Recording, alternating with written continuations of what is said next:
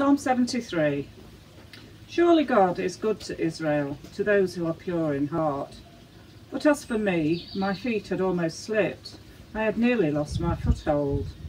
For I envied the arrogant when I saw the prosperity of the wicked. They have no struggles. Their bodies are healthy and strong. They are free from common human burdens. They are not plagued by human ills. Therefore, pride is their necklace. They clothe themselves with violence. From their callous hearts comes iniquity. Their evil imaginations have no limits. They scoff and speak with malice. With arrogance they threaten oppression. Their mouths lay claim to heaven, and their tongues take possession of the earth.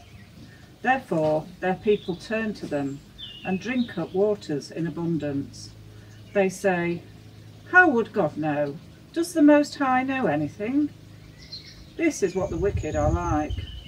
Always free of care, they go on amassing wealth. Surely in vain I have kept my heart pure and have washed my hands in innocence.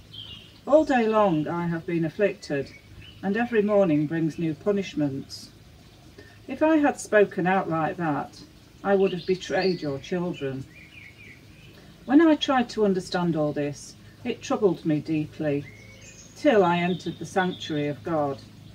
Then I understood their final destiny. Surely you place them on slippery ground. You cast them down to ruin. How suddenly are they destroyed, completely swept away by terrors. They are like a dream when one awakens. When you arise, Lord, you will despise them as fantasies. When my heart was grieved and my spirit embittered, I was senseless and ignorant. I was a brute beast before you.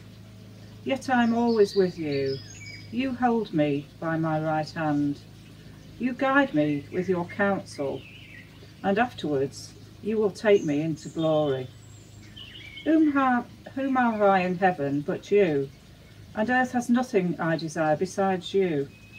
My flesh and my heart may fail, but God is the strength of my heart and my portion forever. Those who are far from you will perish. You destroy all who are unfaithful to you. But as for me, it is good to be near God. I have made the sovereign Lord my refuge. I will tell of all your deeds.